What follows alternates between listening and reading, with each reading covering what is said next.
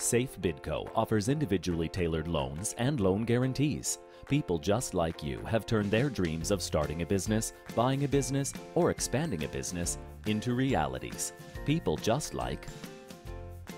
Why go Bistro? Well, we feel that we have something for everybody here, and that was our whole premise when we opened. We wanted a place that people can come and feel really comfortable, and good food, good environment.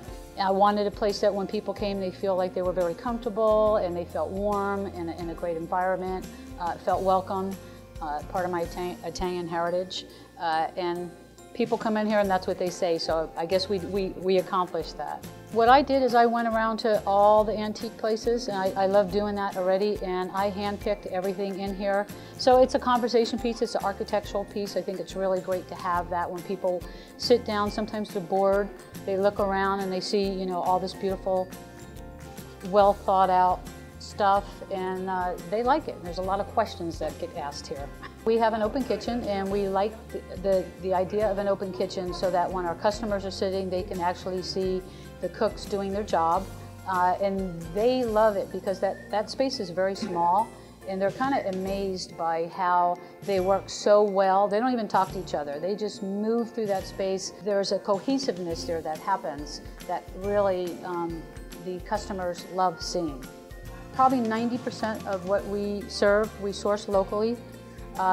We're really big on that. We have the egg farmer bring us the eggs. We have the cheese farmer from Napa bring us the cheese. We have Petaluma Poultry, we have Nyman Ranch. We support all the best ranches around. We have someone local that makes handmade butter. That's amazing. We have someone local that makes us our cakes, all homemade. We do seasonal menus. It's very important to us to be in season. We have a pizza we call in season. We change that every season, and we do a menu change every season based on what's in that season. How I got the loan at SAFE-BIDCO is I was looking to, before I opened the business, I wanted to take some classes just to refresh my business, opening of a business. And I went online, and that's how I found SAFE-BIDCO, not really thinking I could actually get a loan from them. So after I met with one of the officers there, he said that that's something that you offered, and I was interested because at that point I still didn't have a loan, and so we started the process.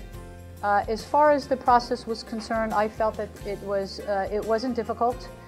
It is a little stressful because at the same time you're opening up a business, you have a lot you're thinking about, and then you have to get your loan together. So at one point, there was a lot to do in a very, seemed like a short amount of time, but that's part of opening up a business. I mean, it comes with it. If you can't take that stress, then you shouldn't be in the business, is what I think.